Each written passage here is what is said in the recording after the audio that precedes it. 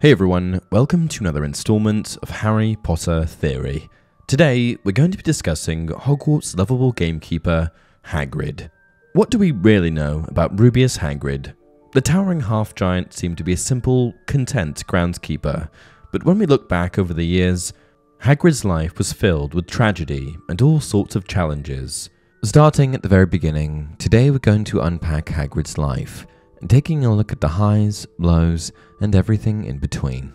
But before we get too deep into the in-universe aspects of Hagrid's life, I thought I'd first enlighten you with a few little-known factoids about the inspiration behind Hagrid's character. The list of Harry Potter characters inspired by real people is lengthy, including Severus Snape, Harry Potter, Ron Weasley, and even Gilderoy Lockhart, to name a few. So it shouldn't come as a surprise to you that, just like these other characters, Hagrid too was based on a real person, a biker to be precise. In Harry Potter Page to Screen, the complete filmmaking journey, according to Robbie Coltrane, the character was modelled on a real biker. Coltrane said that J.K. Rowling told him that Hagrid was based on a Hell's Angel she knew in the West Country. He was just huge and terrifying, Coltrane recalled Rowling telling him, and then he would sit down and talk about his garden and how his petunias had been very bad that year. Rowling also supplied some interesting information pertaining to Hagrid's name, revealing that, just like many other characters in the story, his name was very carefully chosen. Hagrid is a big drinker who's regularly seen by Harry to indulge in visits to the pub and even getting inebriated. His name alludes to his personality trait because Rubeus is related to the word ruddy, which means reddish and is apparent on someone who drinks a lot. Parents. Like with anyone's origin story, Hagrid's life would never have come to be had it not been for his parents. Hagrid's parentage was a pretty poorly kept secret. To most, it seemed obvious that he was born from a mixed relationship between a giantess and a wizard. Still, Hagrid tried to keep the details a secret at times, although he never quite fooled anyone. His mother was known as Fridwulfa. Since we don't have the clearest records, we can't be sure when she was born, but Fridwulfa must have been at least a few decades old when she gave birth to Hagrid in 1928. Like any other giant, Fridwulfa was well over 20 feet tall and a force to be reckoned with. With a natural resistance to most spells and curses, it would have taken over half a dozen wizards to defeat Hagrid's mother in a fight. For that reason, the wizarding world feared giants like Fridwulfa most of all, which makes her marriage to Hagrid's father all the stranger. At some point, prior to Hagrid's birth in 1928, Fridwulfa first met Hagrid's dad.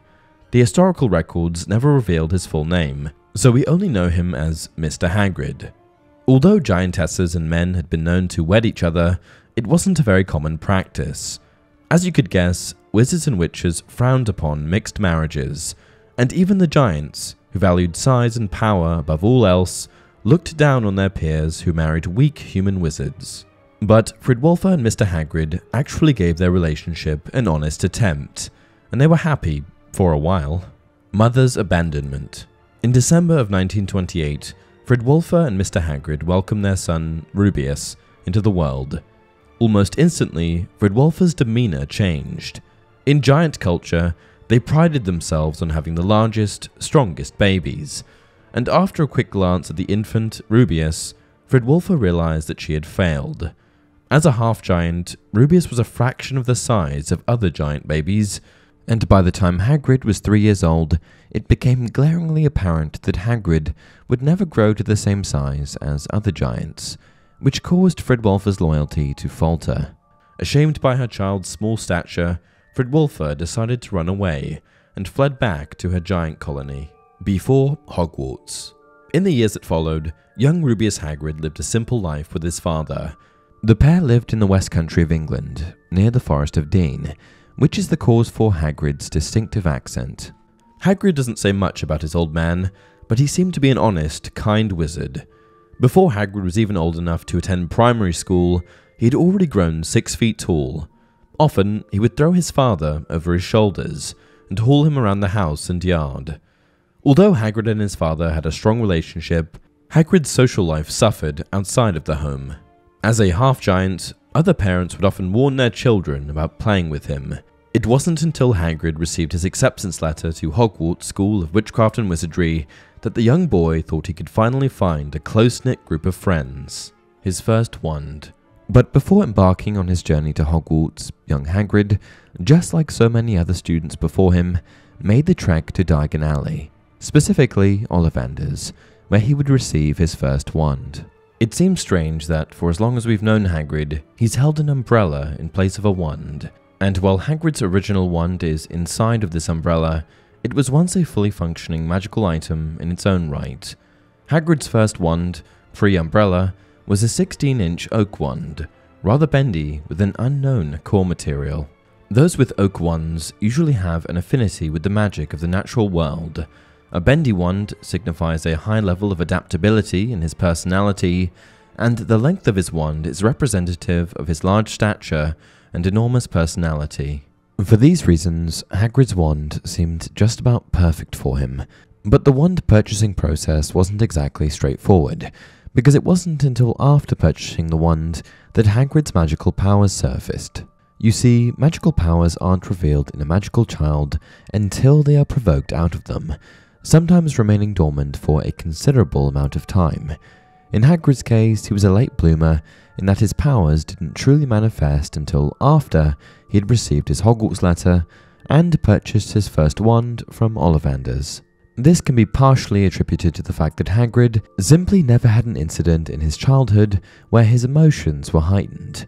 Without the proper stimulus, his powers simply didn't manifest. Fortunately, however, his powers did start to appear just before embarking on his journey at Hogwarts. In 1940, Hagrid began his first semester at Hogwarts School. Following his arrival at the school, Hagrid made his way to the sorting ceremony, which in his case has proven to be a topic of contention amongst fans. Though there has been much speculation over the years and a considerable number of theories, it turns out that, rather unsurprisingly, Hagrid was a part of Gryffindor. Given Hagrid's bravery, kindness, and nobility, this probably isn't much of a shock. And while his house is not revealed in the books, it is revealed in an article published on Wizarding World. That makes this little factoid canon. The prospect of attending Hogwarts was quite bittersweet for Hagrid. While attending Hogwarts would provide the opportunity to meet other magical children and expand his magical horizons, it also meant that he would have to leave behind his beloved father. Hagrid also quickly realized that, in some aspects, Hogwarts wasn't all too different from the real world. At school, he continued to suffer, as his fellow students ridiculed and bullied him. If he were anyone else, he'd use his natural brawn to turn the tide against his bullies, but Hagrid's low self-esteem and non-violent disposition made him a natural target. This caused Hagrid to instead search for companionship through magical beasts and creatures, showcasing very early on his affinity for the natural world and the creatures within it. However, this hobby did land Hagrid in trouble on more than a few occasions. As a student, Hagrid raised werewolf cubs under his bed, trod off into the Forbidden Forest to wrestle trolls, and even acquired an acromantula that would heavily impact Hagrid's future.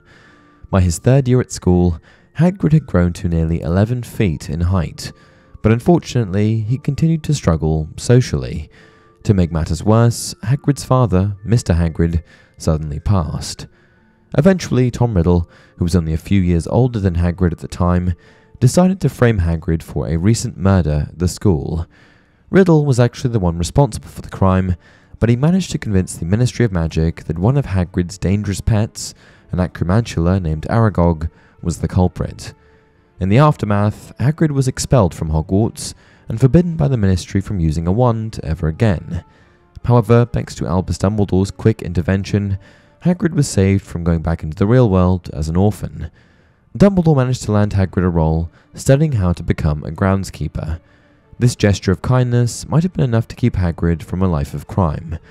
With his father figure gone, the young half-giant had nowhere to turn, and the fate of giants in the wizarding world was usually a bloody painful one. Official gamekeeper. So, as the years passed, Hagrid grew and grew. Under Dumbledore's watchful eye, Rubeus lived a peaceful life.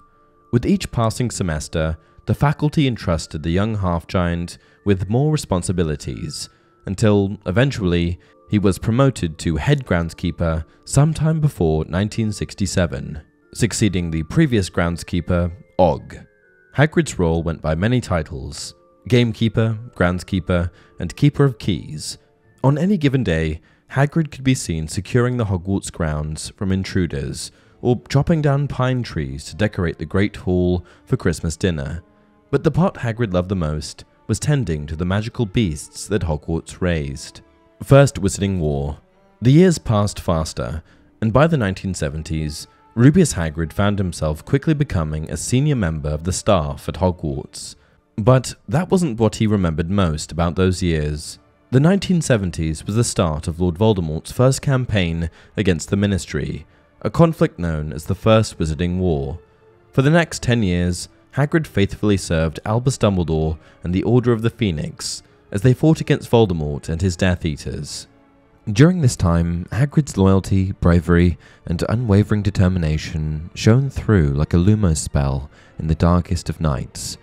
Alongside Dumbledore and other members, Hagrid clandestinely worked to thwart Voldemort's plans and protect the innocent. Whether it was gathering valuable information or aiding in covert operations, Hagrid played a vital role in the resistance against the Dark Lord's rise to power.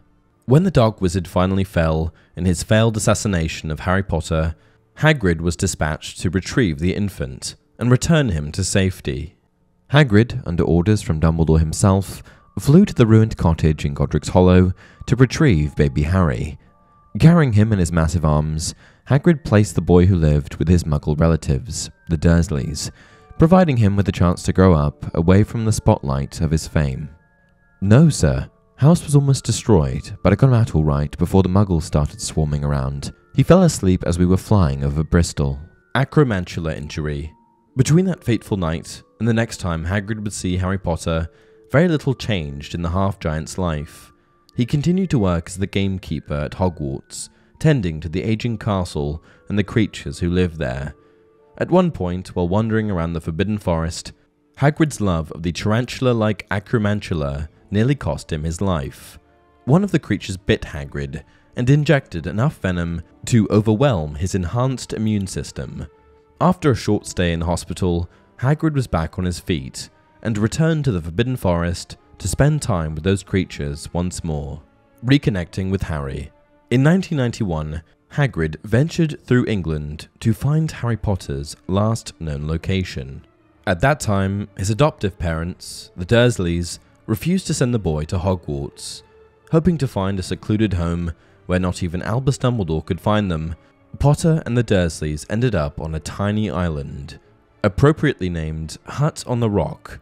It wasn't long before Hagrid tracked Harry down, though, and after a brief shouting match with Harry's uncle, the half-giant took Potter on his very first adventure in the wizarding world. Acting as Harry's guide, Hagrid introduced Harry to the enchanting world of wizards while escorting him through the bustling streets of Diagon Alley and the legendary Leaky Cauldron. In Diagon Alley, a place brimming with wonders, Hagrid ensured that Harry acquired all the necessities for his education. The first stop was Gringotts Wizarding Bank. There, they delved into the depths of the Potter's vault, retrieving much-needed funds to support Harry's journey through Hogwarts. And what's a birthday without a thoughtful gift? Hagrid surprised Harry with Hedwig, a magnificent snowy white owl who would become Harry's loyal companion throughout his magical endeavours. He also reassured Harry, comforting him about his imminent attendance at Hogwarts. With a gentle smile, he handed Harry a ticket, meticulously detailing the date, time and place where Harry would board the legendary Hogwarts Express. It was a ticket to not only a magical train, but a ticket to a lifetime of wondrous experiences and unforgettable friendships. Just like many male role models in Harry's life, Hagrid quickly became one of the boy's most important father figures. Especially in Harry's early years, when he suffered as an outcast, Hagrid was always around to lend an ear. Azkaban. But after Harry returned to the wizarding world, so did another force, Lord Voldemort, and he was desperate to take on true physical form. At first, he attempted to steal the Philosopher's Stone. At one point, his accomplice in the pursuit, Professor Quirrell, managed to dupe Hagrid into revealing how to get around Hogwarts' newest security measure, a three-headed dog. The very next year, Hagrid got in more trouble when messages appeared on Hogwarts' wall claiming that the Chamber of Secrets was once again opened. With the original reason for Hagrid's expulsion fresh on everyone's mind, the Ministry quickly determined Hagrid was the villain behind everything, and sent him to Azkaban to rot away. After Harry Potter discovered the truth and destroyed both the Basilisk and the Diary of Tom Riddle, the Ministry allowed Hagrid to return. A professor. As the years between the Battle of Hogwarts grew shorter and shorter, Harry Potter's list of mentors and allies grew longer and longer. Once, Hagrid was perhaps the most important figure in the young wizard's life, but that would all change. Although not all change was bad for Hagrid. By Harry's third year, Hagrid became a professor, taking on teaching responsibilities for the care of magical creatures. The title of professor at Hogwarts was quite an impressive feat. Compared to Hagrid's own classmates, who had actually graduated from Hogwarts, the half-giant actually ended up as one of the most accomplished.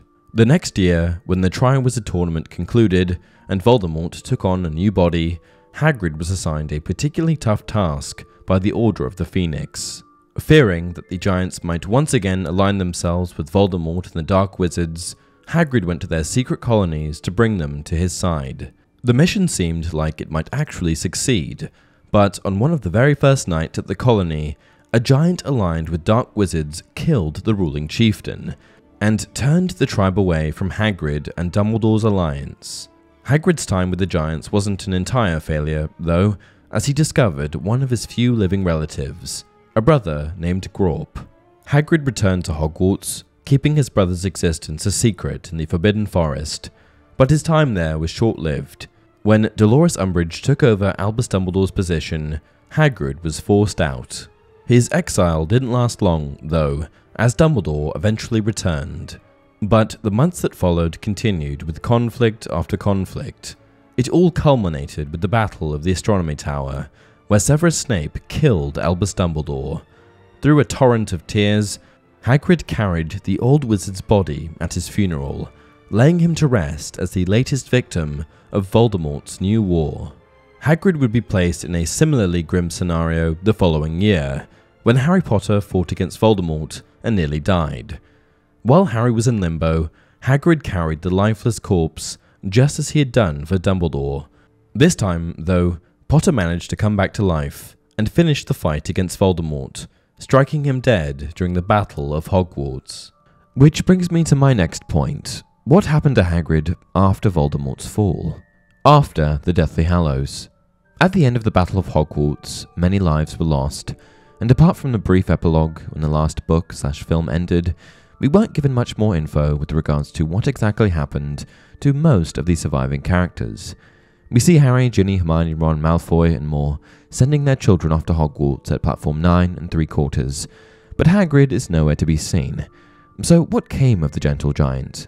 Where did Hagrid go when the chaos ended and all of the dust settled? As much as I love Sirius Black, Hagrid was, in my eyes, Harry's true father figure. He was there for him right from the beginning of his life, and carefully watched over him as he grew from a young boy to a young man. Hagrid was the one who introduced Harry to the wizarding world. He showed him the ropes, and he even bought Harry Hedwig. He's also the one that grabbed Harry from the Potter residence and brought him to Privet Drive, and teary-eyed as he left Harry on the Dursleys' doorstep. With no close family relationships in his life, a father that died and a mother that left, Harry was all Hagrid had, and Hagrid's care for Harry was shown in his actions and behaviour throughout the series. After the Wizarding War ended, many people were left uncertain of their next course of action, as many of the people that they knew and loved had died. Though the good guys emerged victorious, Hogwarts was in shambles, and many relationships had been severed. Hagrid's closest relationships were with Harry, Dumbledore, and the school, and both the school, at least temporarily, and Dumbledore were down for the count. So what did Hagrid do next? Well, it turns out that Hagrid simply continued working at Hogwarts in his usual posting. The only thing that Hagrid loved more than Hogwarts was his love of magical creatures, which explains why he would choose to continue on as a professor for the care of magical creatures at the school. Hagrid is also referenced in the epilogue by Harry while speaking to his son Albus. "Bye, Al," said Harry as his son hugged him. "Don't forget Hagrid's invited you to tea next Friday. Don't mess with Peeves, don't duel anyone till you've learned how, and don't let James wind you up. The epilogue of Harry Potter gave us a glimpse of 19 years into the future, which would make the year 2017, and Hagrid 89 years old. However, thanks to the longevity of wizard kind, I'm sure that Hagrid was still very sprightly. In addition to teaching at Hogwarts, it's been suggested that Hagrid may have, at one point, further pursued a relationship with Madame Maxime. However, the two eventually proved to be too different to make things work. We don't have much more info on the Gentle Half-Giant other than this, but I hope this gives you some closure with regards to Hagrid's character. And that's it for this video. Did you know much about Hagrid's life, his beginnings? What video do you want next? Be sure to leave a comment down below. Until next time, remember, it does not do to dwell on dreams and forget to live.